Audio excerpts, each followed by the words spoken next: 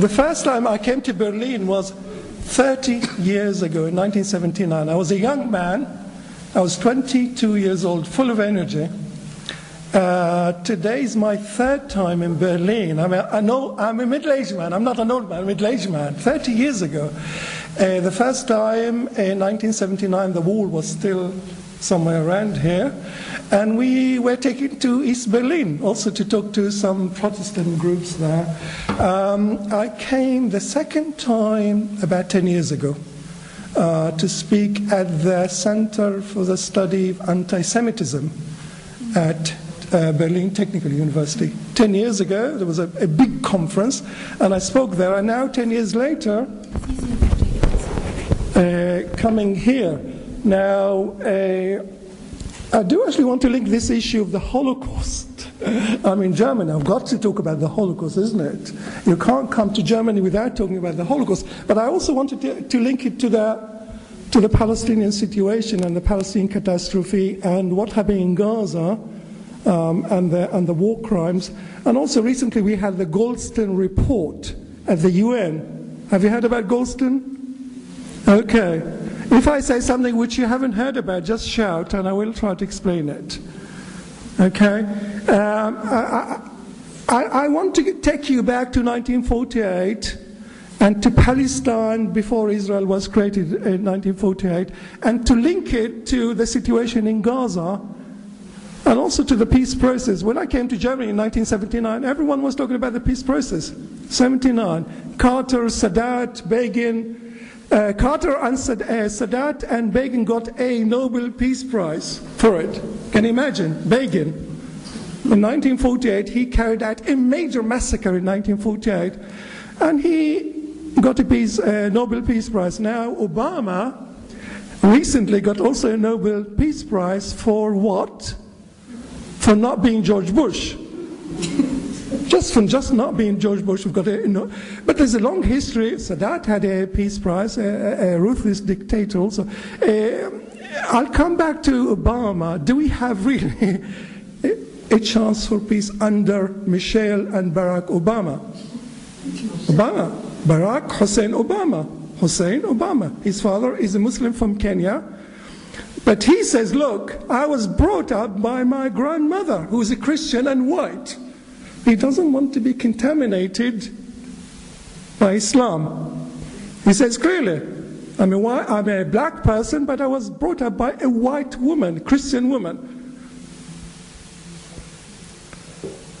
Quite incredible. A black man running a white empire and speaking, going to Cairo, giving a very good speech in Cairo, quite moderate speech. I mean, if you compare his speech to George Bush's speech, you say this guy should have two Nobel Peace Prizes, not just one.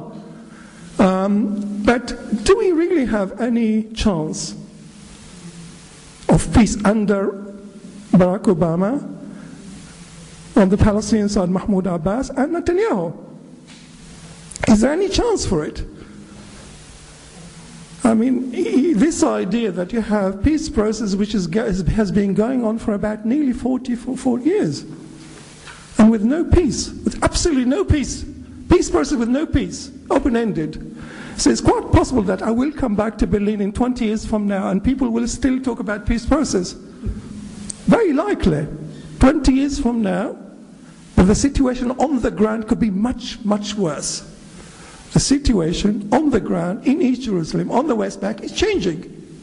Changing, really. The Israelis are dictating changes by the wall, by legal measures, by denying people access to Jerusalem, by the fact that if you live in Ramallah and you stay in Ramallah, you can't get into East Jerusalem. Pardon?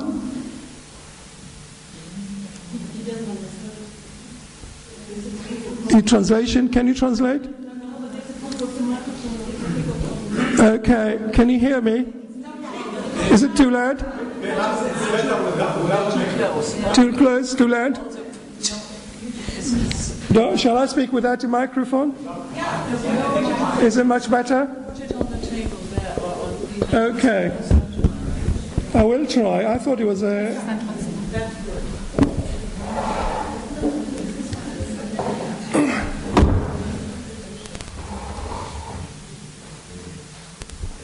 I am a historian. I think you really can't understand what's happening in Gaza without going back.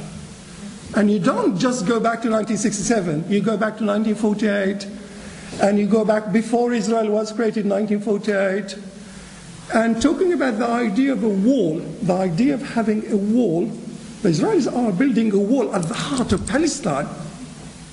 They're not building a wall on the border between the West Bank and Israel. They were building a wall actually in the heart of the West Bank.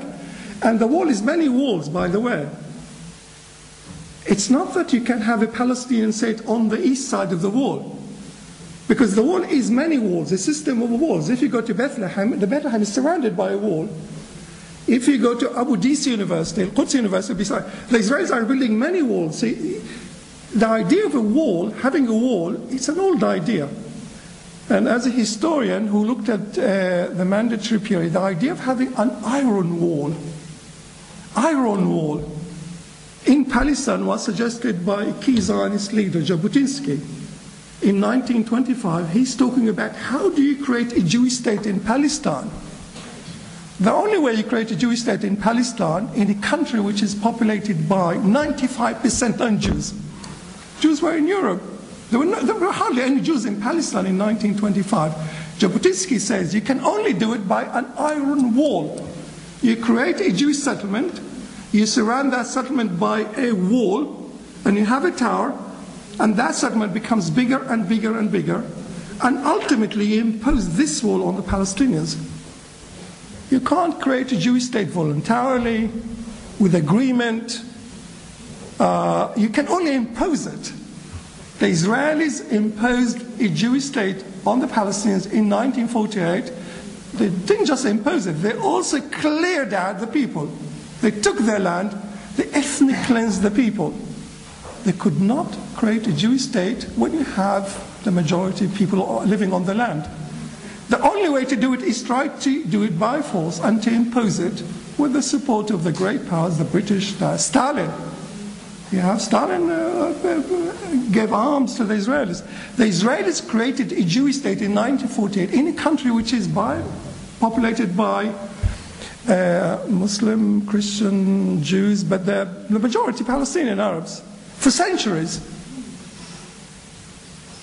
They created a Jewish state by force, through arms, and they destroyed the population. They destroyed what I call historic Palestine. But you couldn't create a Jewish state in 1948 without destroying Palestine. Even if you wanted partition, whichever way you partition the country, you will have at least 50% of the population were Palestinians. Now, I came to do my PhD in London in the 80s on Iraq. I did my doctorate on Iraq. When I finished my PhD, I went back to Jerusalem, where I lived for so many years. And I wanted to look at Israeli archives about 1948 and about what happened before that. I was quite shocked. I lived in the Galilee most of my life. Spoke Hebrew, I lived in the Galilee, I know about it. I discovered a huge amount of materials, archives, Israeli documents, Hebrew documents, about this idea of transfer in Zionism. And I wrote a book about it in 1990.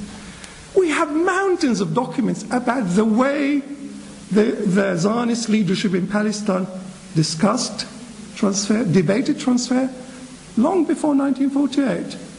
Planned transfer. I think I was the only one actually who discovered transfer committees.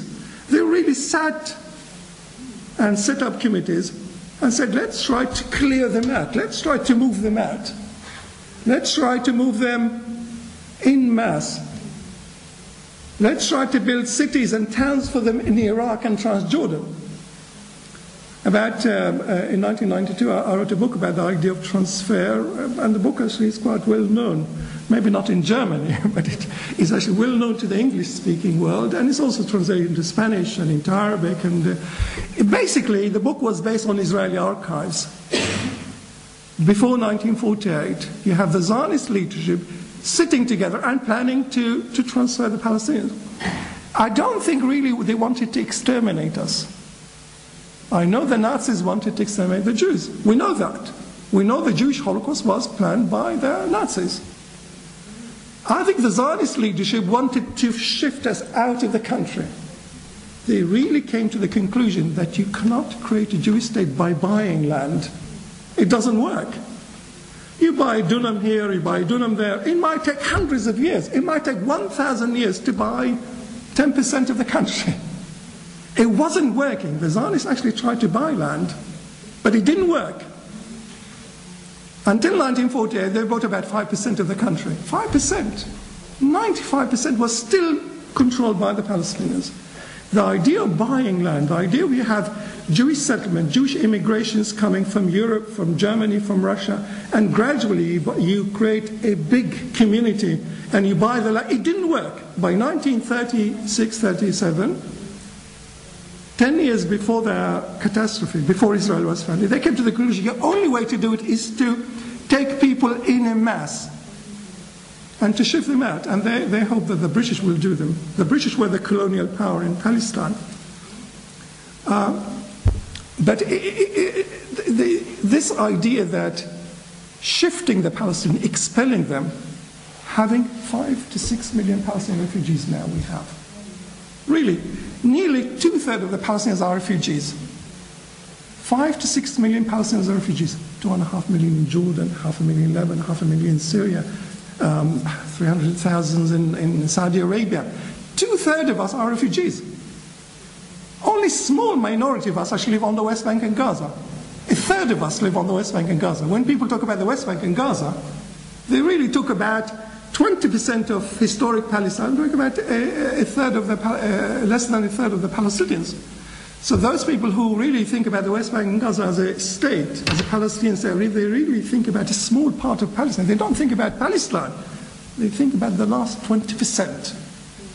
And they think about a small minority of the Palestinians living in the West Bank and Gaza. Most Palestinians are refugees. The scale of the refugee problem is something which we don't have in Germany, we don't have Britain. You don't have 2/3 of the British are refugees, 2/3 of the Irish, the French, the Russians. Why do you have it? Do you have any people on earth which is about 60-70 of them are refugees? You don't. Can you think about a country, people, a nation? The scale of the refugee problem, really, 5 to 6 million Palestinians are refugees. And they live not far from Palestine, by the way. They live in Jordan. Some live in Gaza. 80% of Gaza are refugees. 80% of Gaza. It's a small area in Palestine. About, 2% of Palestine are Gaza? Most of them come from Jaffa and what became known as Tel Aviv and the villages in the south and Asqalan and Ashdod. Most of them come from Israel now. 80% of them. Almost the entire leadership of Hamas are refugees from 1948. Those people assassinated by Israel. The leadership of Hamas, they're all refugees from 1948. All of them.